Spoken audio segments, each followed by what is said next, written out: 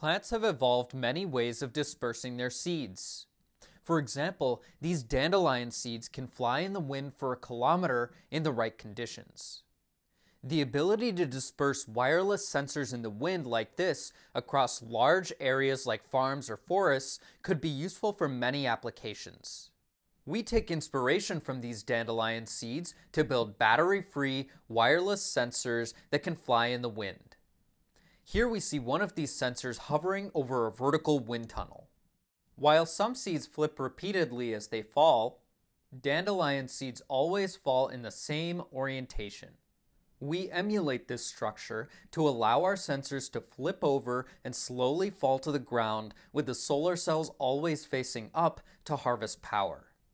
We create lightweight, flexible circuits using tiny, general-purpose programmable computing devices.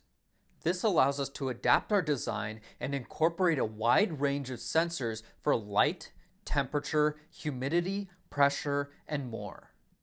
We use laser micromachining to fabricate these structures. This technique allows us to create a variety of different patterns and sizes that travel different distances. These sensors can be dropped from drones, and they're small and light enough that a single drone could carry 1,000 of them. When dropping one of our sensors from a drone at a height of 20 meters in a moderate breeze, we can see here it flies in the wind for a distance of 100 meters.